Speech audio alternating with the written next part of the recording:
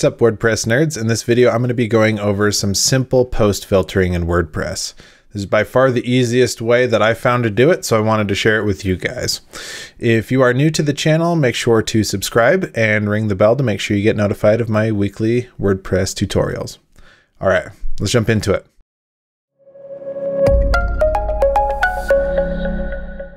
All right, so let's take a look at what we're going to be building here. So let's imagine that we have a bunch of floor plans and a bunch of types of floor plans that we want to filter by. So we have condo, single family, and townhome. And if we click on townhome and condo and hit apply, it's just going to show those two types of homes. And then if we wanted to sort them alphabetically, we can do that and hit apply. That'll swap the order there, and then we're good to go. So let's jump into the code right now. All right, so we have a really simple theme here. It's got a style.css, which has just some simple styles just to make things easier on our eyes. We have a functions.php, which essentially it's just including our style sheet and then an empty JavaScript file. It's also allowing us to use post thumbnails. So we have something to look at there.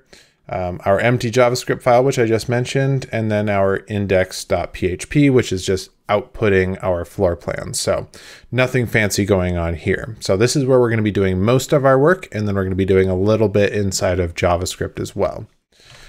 So let's take a look at what we got. So the first thing that we need to do, ultimately, this is going to be relying on a simple HTML form. WordPress does some kind of magic in the back end that we can kind of rely on. So what we're going to start out with is just a form. And this is where we're going to have our drop down, our checkboxes, and our submit button.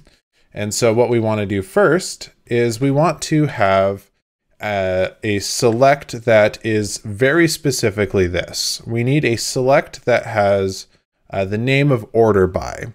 We need to have it have two options with the values of date and title. And if you're familiar with a WP query, some of these keys, some of these names and values probably are starting to seem pretty familiar.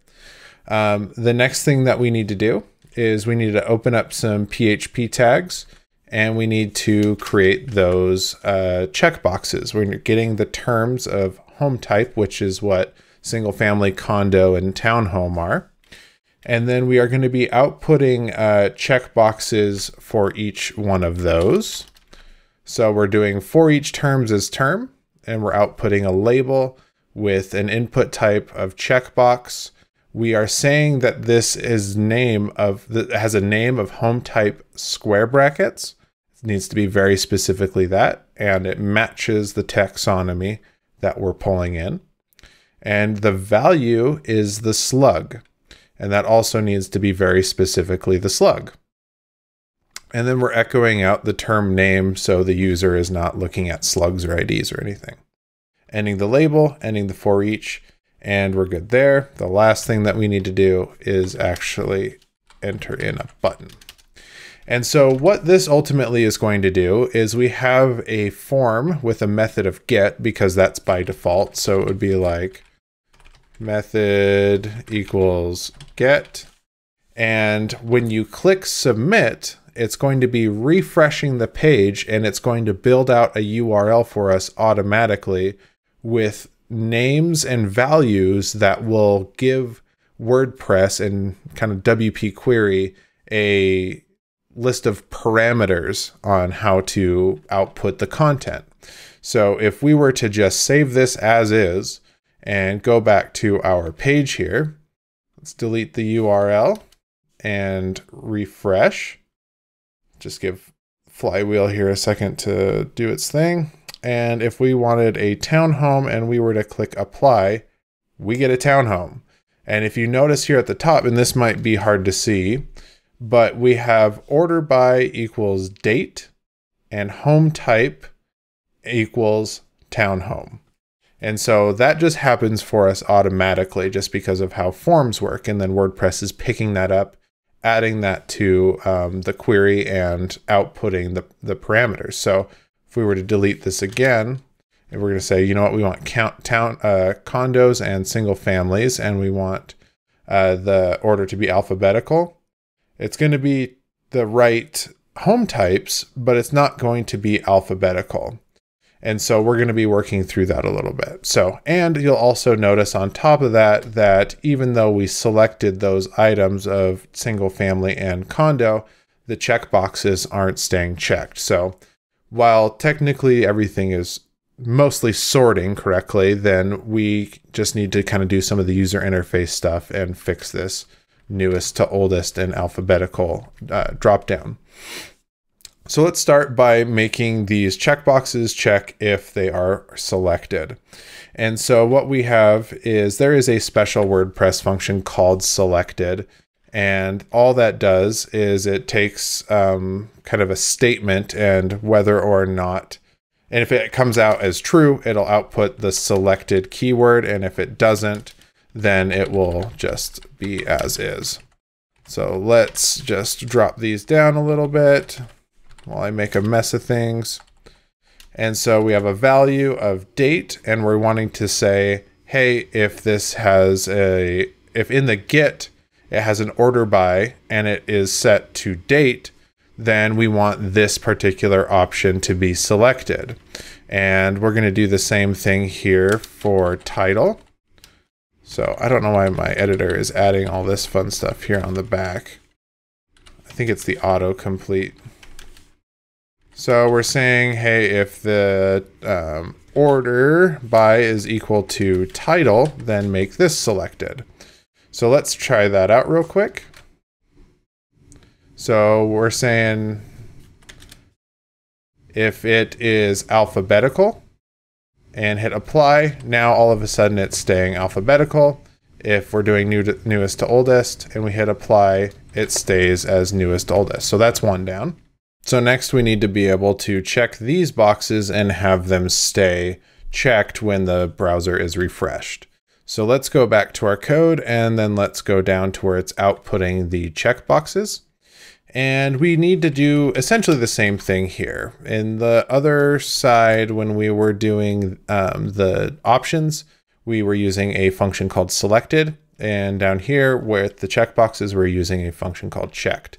And it's kind of the same thing. It just needs a true or false, and you can kind of set up whatever type of condition you want for that. But in this case, we're just making sure that if the home type is in the URL and the current slug, the current home type that this checkbox represents is present in the array that's in the URL, then we can say that this is true and it should be checked.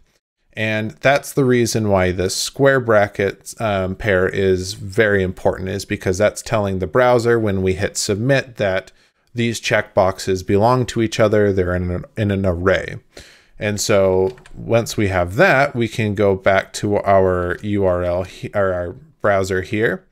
Just hit refresh real quick. And then we're going to say single family and townhome and apply.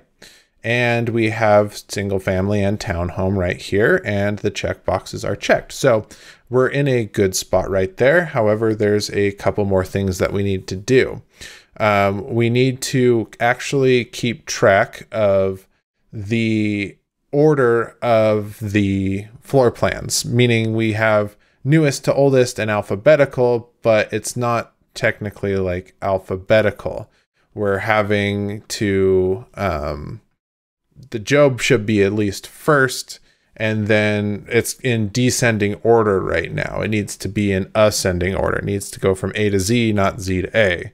And then when we are doing newest to oldest, we don't want it to be from oldest to newest. We want it to be newest to oldest. So we have to swap ascending and descending orders depending on which one is selected.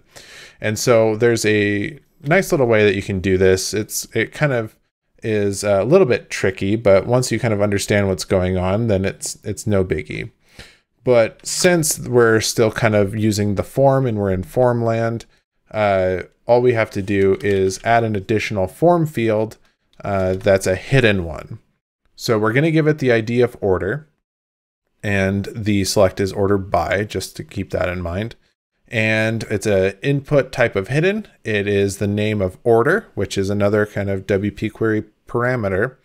And then we're saying we're keeping track of what the order value is.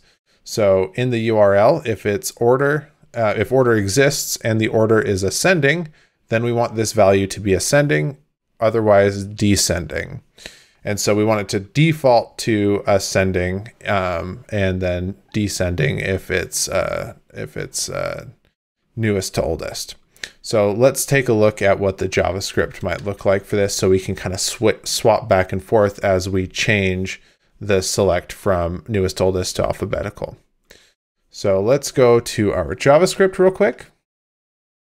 And we are having two selectors here, archive order by and archive order. And we're selecting order by and order. And if those are present on the page, then we want to do things. And so we want to create a little function here called set order. And we want this to just, all we want it to do is check to see what is the value of that select box, and then change the value of our hidden input. So to check the value of the input, we have to say get archive order by, look at its options, get the selected index of that and the value of that selected index. So it's just, all it's doing is it's checking to see which one's selected and getting that value. It feels like a really roundabout way to do it, but that's the way you do it. And then on top of that, so once we get that order by, if I could type here, we're saying if it's equal to title, set the archive order, that hidden input, to ascending. And if it's not title, it should be descending. So if we're sorting by title, it needs to be ascending. If it's by date, it needs to be descending. So once we have that, all we need to do is say, hey, if the select box is changed, then rerun this function so we can check to see which one's which. And essentially on page load, we need this to set the order by default. So once we got those two in place, we can come back here. Let's delete all that fun stuff out of the URL. And let's check to see if this works. So we're saying townhomes and condos. We're still good there. Everything is displaying correctly. Let's get all three of them on there. And then if we do alphabetical, we need to hit apply. Now the Job is first. And if we do by newest to oldest, the Lucille is first, which is the last one that I put in there. So we got that all working. We now have a working sort form.